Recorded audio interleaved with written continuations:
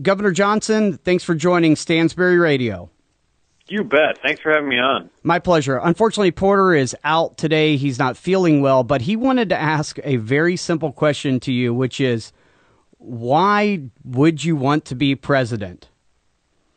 Well, I wouldn't be doing this if, number one, I didn't think I could do a good job, and number two, the country's in deep, deep trouble, and I don't think either Obama or Romney are offering up the solutions to what we face. I believe that unless we balance the federal budget, we're going to find ourselves in the midst of a monetary collapse.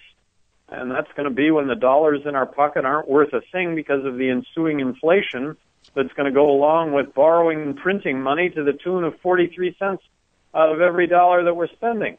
I also believe that that crony capitalism in this country is alive and well.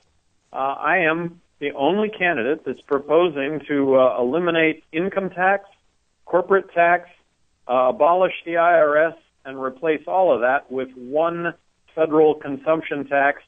In this case, I am embracing the fair tax, believing that it would reboot the American economy, that it would make our exports 23% more competitive, the answer when it comes to China, and that it's really the answer when it comes to jobs because, hey, in a zero corporate tax rate environment, if the private sector doesn't create tens of millions of jobs, what's it going to take to create tens of millions of jobs?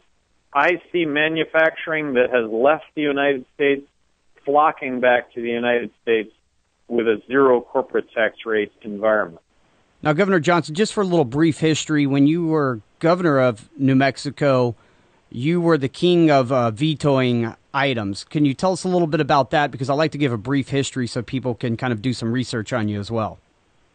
Well, Aaron, as governor of New Mexico, I may have vetoed more legislation than the other 49 governors in the country combined.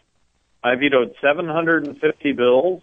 I had thousands of line items beyond the 750 bills. Only 2 were overturned. So it made a difference when it came to billions of dollars worth of spending. It made a difference when it came to laws that, in my opinion, we're just going to add time and money to your and my life and wasn't going to make your or my life any healthier, any safer. Why do it? In a state that is 2-to-1 Democrat, New Mexico, the ultimate verdict of all those vetoes was I got reelected to a second term by a bigger margin than the first time. And I just think it speaks volumes to the fact that people really appreciate good stewardship of tax dollars.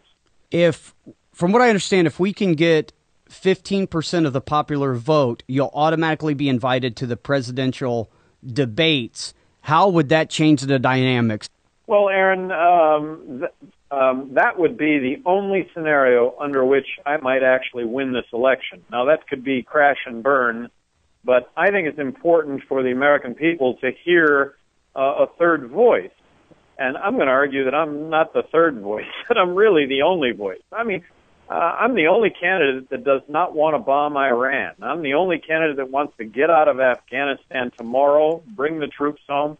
I'm the only candidate that really believes marriage equality is a constitutionally guaranteed right. I'm the only candidate that wants to end the drug wars. I'm the only candidate that would not have signed the National Defense Authorization Act, allowing for you and I to be arrested and detained without being charged. I would like to repeal the Patriot Act. These are big differences.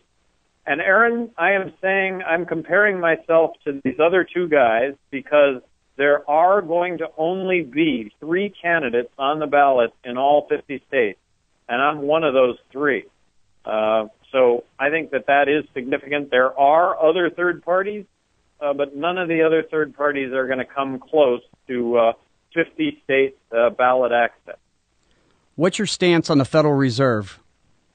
I would abolish the Federal Reserve if that legislation passed Congress. It's an inside job.